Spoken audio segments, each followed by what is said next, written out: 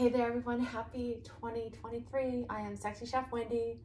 Yes, the chef, the brand, known to cook in lingerie. So just a little word about that. It is my brand, Sexy Chef Wendy. And yes, I do cook in sexy clothes and in lingerie. And my whole purpose and point of that from the very beginning of creating my brand was to empower people to just be who they are and not worry about judgment or worry about not showing up as your authentic self ever. And for me, my background was in modeling. I did lots of catalogs, lingerie catalogs, I was in magazines, I did commercials, and I also grew up with a chef. So those are my two skill sets, honestly, like cooking and being in front of a camera, modeling. And I always, even through having children, through motherhood, I always like to dress up in high heels and kind of sexy and prepare dinner for my family every night because that's who I am and I enjoy it. So it's always best to show up as your authentic self, make no excuses, don't worry about what others may or may not think. Because when it comes down to it, as a human being, the only thing that really counts is that you are a good person, that you're kind, you're loving, you're grateful, you're giving.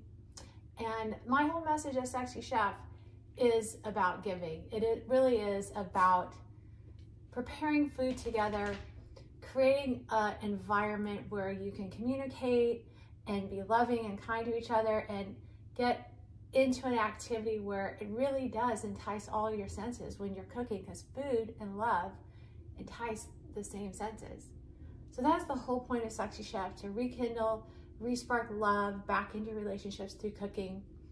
I personally, I am sober.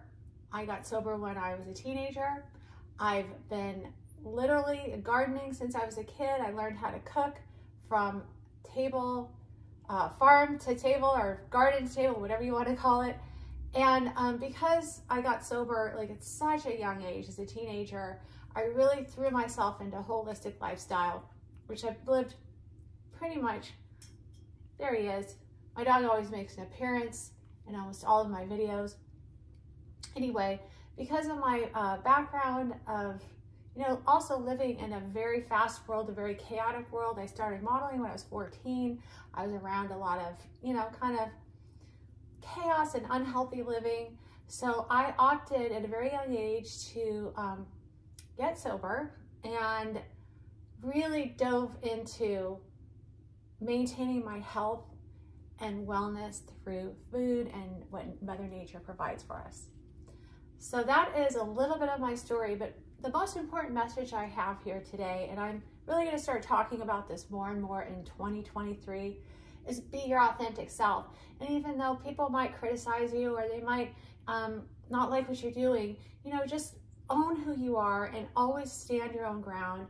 But the most important thing every day is to wake up with gratitude and to be loving and kind. And if you're just a really good person, you don't have to worry about it. You don't have to worry about really what people may or may not think. We need really kind, loving souls on this earth right now. So that's my message today. Thank you so much for all of you for following me all of these years. And hopefully you'll jump on my wagon and start living a holistic, healthy life, because we are what we eat. And whatever we put in our body affects everything. It affects our emotions. It affects our health and our well-being and the way we think, which in essence affects the way we love ourselves and the way we love others. So happy 2023. Let's make it great.